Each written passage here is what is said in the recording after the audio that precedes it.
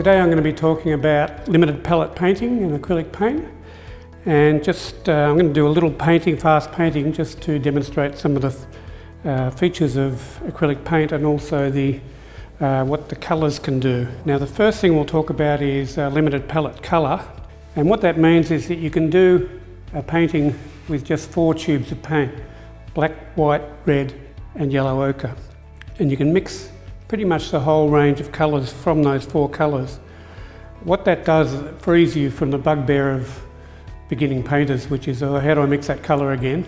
You can easily mix all the colours from these 4 colours, and I'll show you how. And it allows you to concentrate on other things and not worrying about colour. And really the only way to learn about colour is to paint a lot. So if you start off with limited palette, you'll find it gives you a little bit of confidence because you can get the colours quite quickly. And then you can, with a limited palette painting, you can actually fire it up by adding a bit of full-on colour towards the end. The colours you have in a limited palette range are black, white, oops, my white's got a little bit of red in it, a yellow ochre,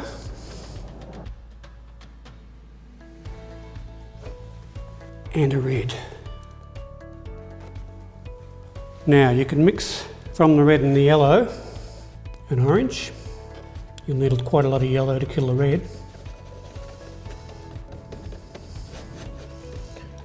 You can also mix from the black, the white and the red.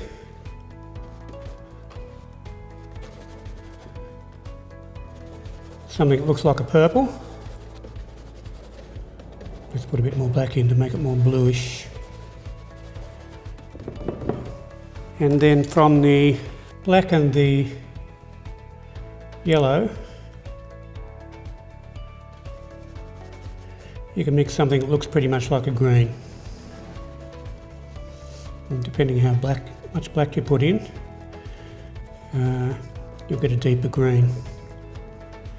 So you can see I've got a black, a white, a yellow, a red, a purple and an orange, which is not a bad palette really. Some of you will be saying, where's the blue?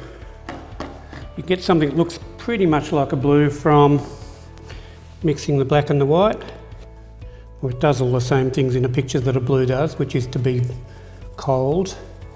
So that's your other ingredient, is your grey. And you've got all different permutations of those colours as well. You know, you can weight your orange more towards red or more towards yellow.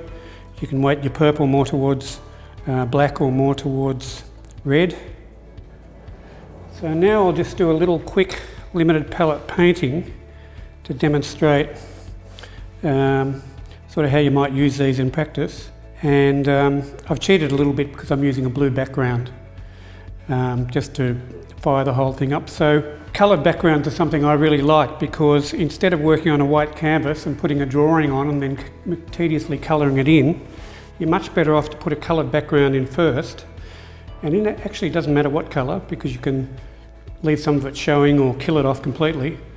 But if you put a colour in first, you've already got a painting. So all you're doing then is adding to the painting. So my advice is to kill off the white. Some artists would say leave the white because it gives more luminosity to the colours, because the white shines through the colours. And if you want to use that, I agree that keeping the white is a good idea underneath. White pencils are also a fine thing if you're working on a coloured background, so you can put your drawing in. You can either draw with paint or you can work to a drawing. It depends on your individual preference really. White pencil's not showing up very well on this blue, so I'll draw with the paint instead.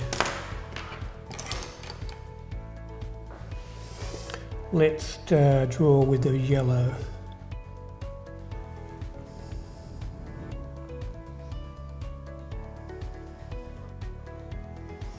So what I'm doing here is a cat walking on a wall.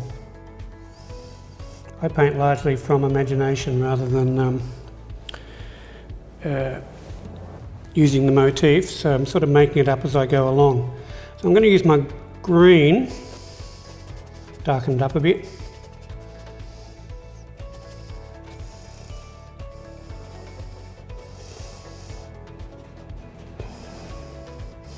I'm using a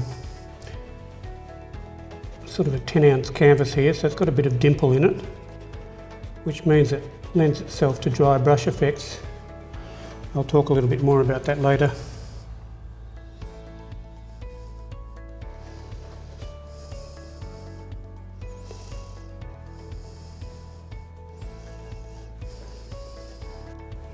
So I suggested starting with a coloured ground. The other thing is to have a figure on a ground, so that's your next step.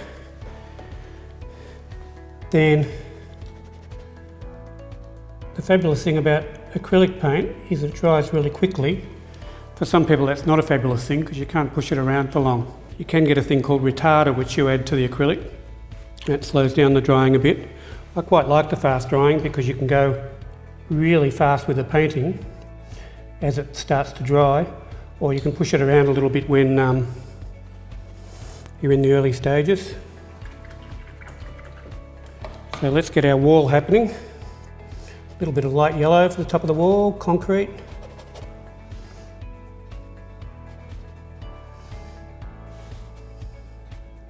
The other nice thing about acrylic is when you're painting wet in wet, is you get all those dynamics happen when you put wet paint into wet paint.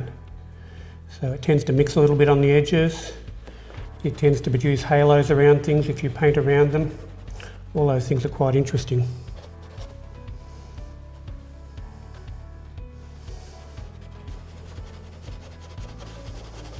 The other thing you can do is paint with light. So if I've got a figure and I want to make it look like it's got some volume to it, I imagine that the sun's shining from there and that everything in that direction will have a little bit of a lighter colour to it. The colour I didn't mix up before is a pink, so we'll do that now. If I want to warm up the edge of my cat, then work a little bit of pink into it.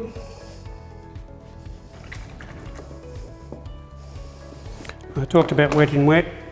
You can scumble one colour into another, so you get a sort of gradation happening. Normally I use these paper palettes for mixing paint on. They're okay if you're using the acrylic straight out of the tube, but they tend to wrinkle a bit with acrylics because the water makes it wrinkle, mainly used for oil paint, but they can be quite handy for mixing up. So now I'm putting a little bit of let's put some darks in. Here's a tabby cat.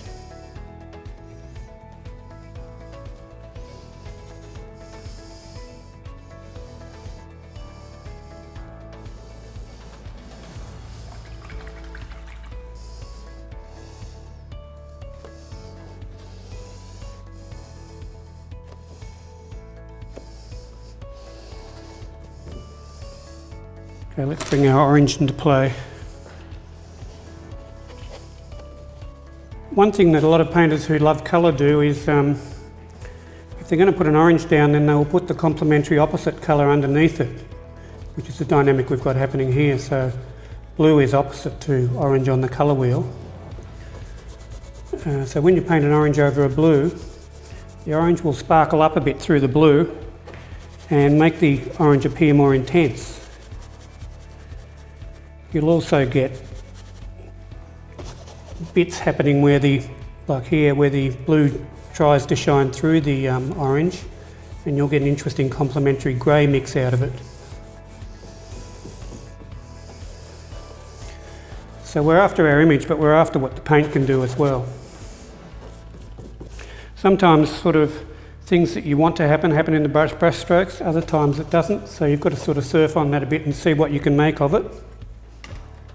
Okay, let's give this guy some eyes. I'll stick to the yellow ochre just for the purpose of the limited palette exercise. So we'll need a bit of white in that.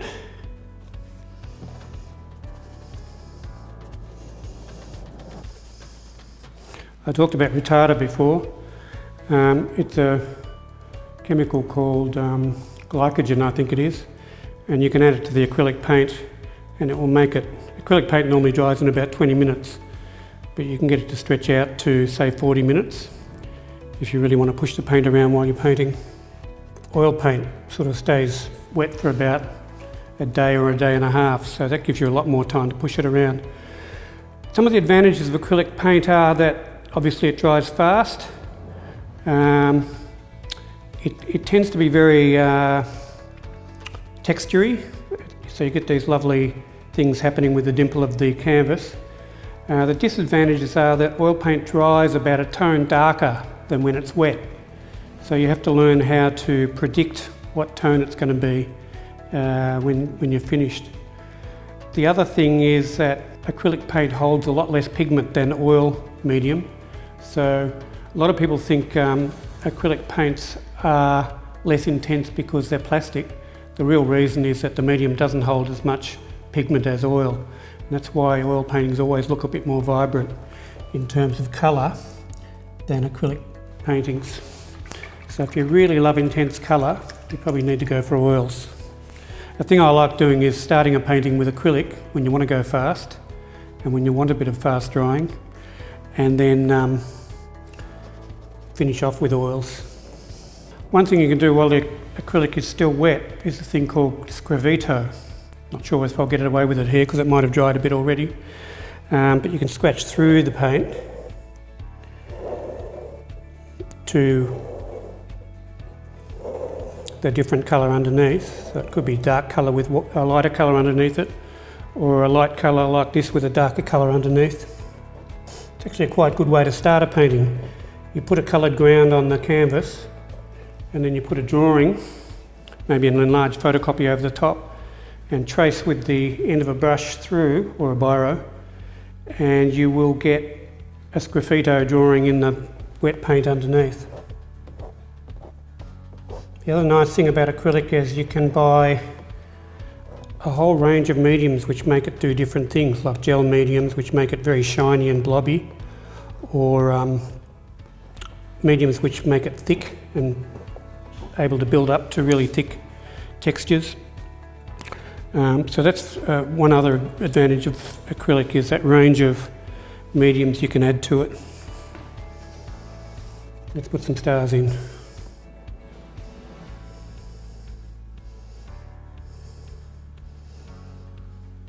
The beauty of this fast painting thing is when you make yourself go really fast, you tend to overcome your own facility a bit. You know how we always sort of want to make nice pictures, but if you go fast, interesting things tend to happen with the paint, and a lot more happy accidents.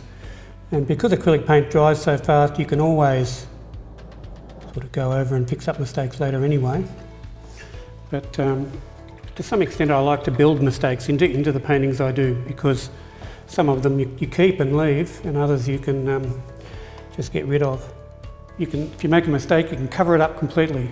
If colour does really interest you, I think it's really worth doing an experiment with starting off a painting in acrylic and then working over it in oil, and you get this really interesting dynamic between the two types of paint, because acrylic tends to have a drier feel to it, whereas oil painting has a lovely lush build-up that happens, and that more intense colour. So the combination of the two really produces quite beautiful things. In the underpainting, the good things that acrylic does, and in the oil painting, those lush, beautiful things that oil painting does.